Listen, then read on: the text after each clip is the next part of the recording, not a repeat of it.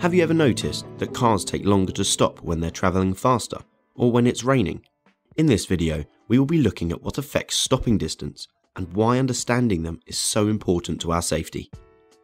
Stopping distance is how far a car moves between the driver noticing something in front of them and the car coming to a stop.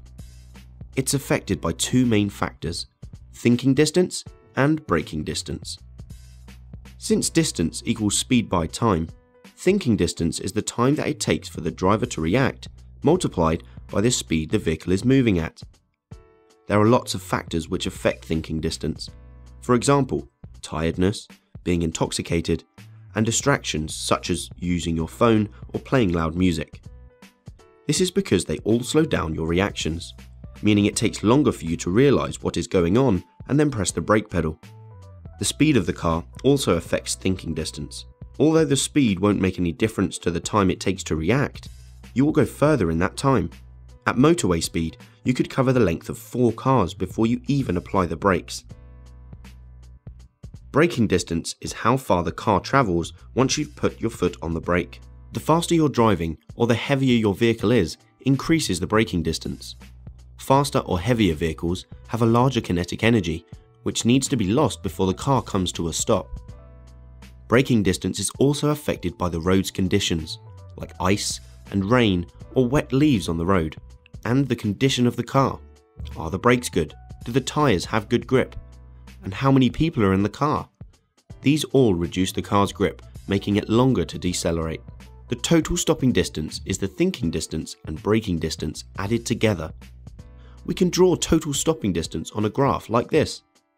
As always, time is on the x-axis and velocity is on the y-axis. We can find the thinking and stopping distances from the areas.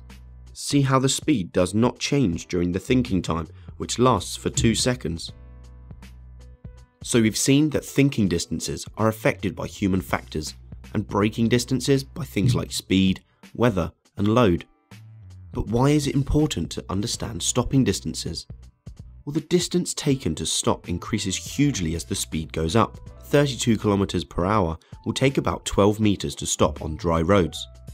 So you'd think then that double the speed to 64 km per hour, the stopping distance would also double to 24 meters. But no, it's much more.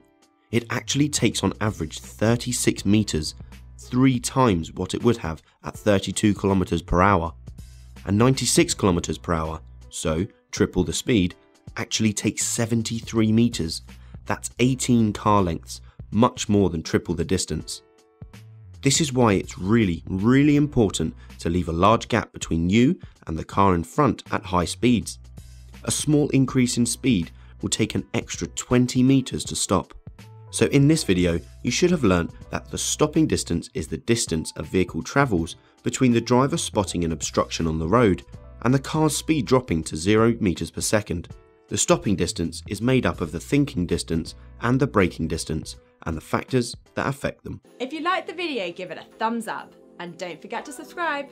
Comment below if you have any questions. Why not check out our Fuse School app as well? Until next time.